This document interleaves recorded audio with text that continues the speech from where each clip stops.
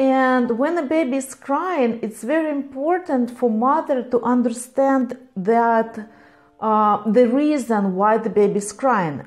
Maybe the baby is crying because he or she is hungry. Maybe baby is crying because she just wants a mother to hold her. Maybe she just wants to feel the mother's body. Maybe baby is crying because he or she is cold and you just need to put like small blankets so the baby can feel warmer. Maybe baby is feeling sick. So there are a lot of different reasons, and in most cases a good mother can understand the reason why the baby is crying. But of course it's not possible to know every time about every little baby's desire, and even a good mother can't predict, can understand every time what's happening with the baby.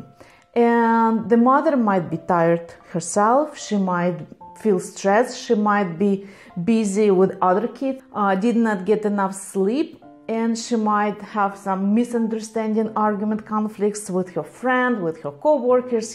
There are so many reasons why mother cannot be happy and gentle and nice and loving 24/7.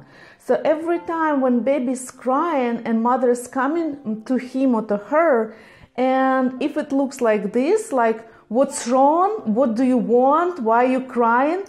Baby can read the emotions, and baby will think that I am causing those emotions. I am the reason why my mother is not happy, why my mother is angry, why my mother is not feeling relaxed. So baby subconsciously gets the information that something wrong with me. So something wrong with me. I'm not good enough. I did something wrong. I caused the negative emotion.